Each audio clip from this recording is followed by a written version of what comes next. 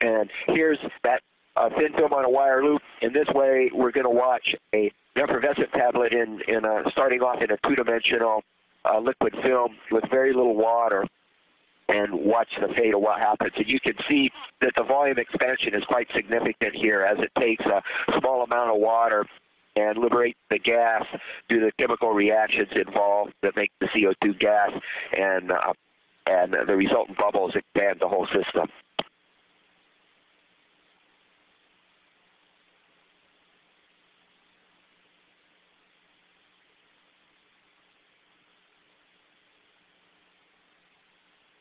The fate of bubbles in liquid is an important topic for operations in zero gravity, whether you're designing a science experiment or whether you're designing a piece of engineering equipment which is supposed to operate in this environment. And it's really important to understand what happens to gas in liquid and liquid in gas to understand the dynamics of what's happening.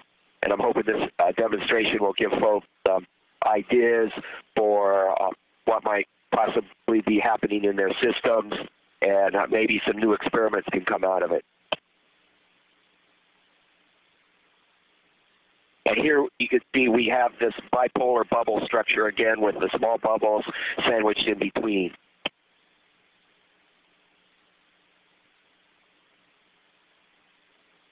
And now we're down to one major bubble.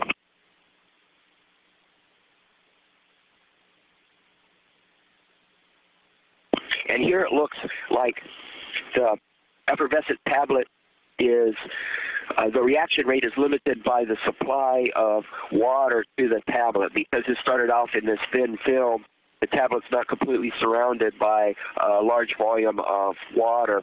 And you can see here that the chemical reaction is dramatically slowed down as the bubbles are slowly being generated next to the edge of the tablet and moving off into the film.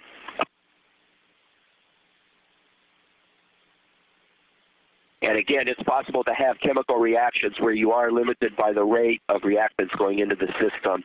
And it looks like that's happening in this two-dimensional film case, in this thin film case.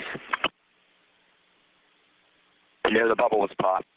Now, this is a different system that was made similarly to the one we just saw. And just the role of these bubbles moving in this shell of water, I thought was interesting, particularly when you start to get them to move by stirring them a bit with a cannula. And as they start to rotate, you'll see that the bubbles move towards the pole of the bubble sphere.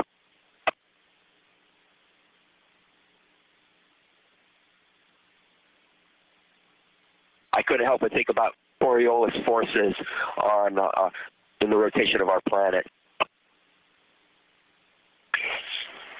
And this is a top view. This is a sphere of water with the bubbles left over from the effervescent tablet, looking down on top of it, and again the removal of these bubbles.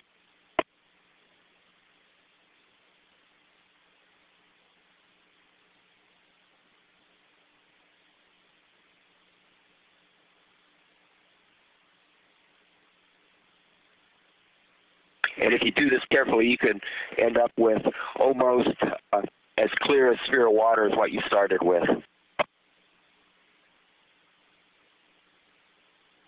Now this is a two-dimensional film with an effervescent tablet in it that puffed up and demonstrate removing the bubbles from a film case where it's no longer the dynamics of the sphere.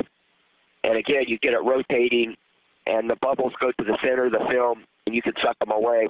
But notice as the bubbles are being removed, the flow is accelerating the film. The rotation is increasing towards the center as the bubbles are removed.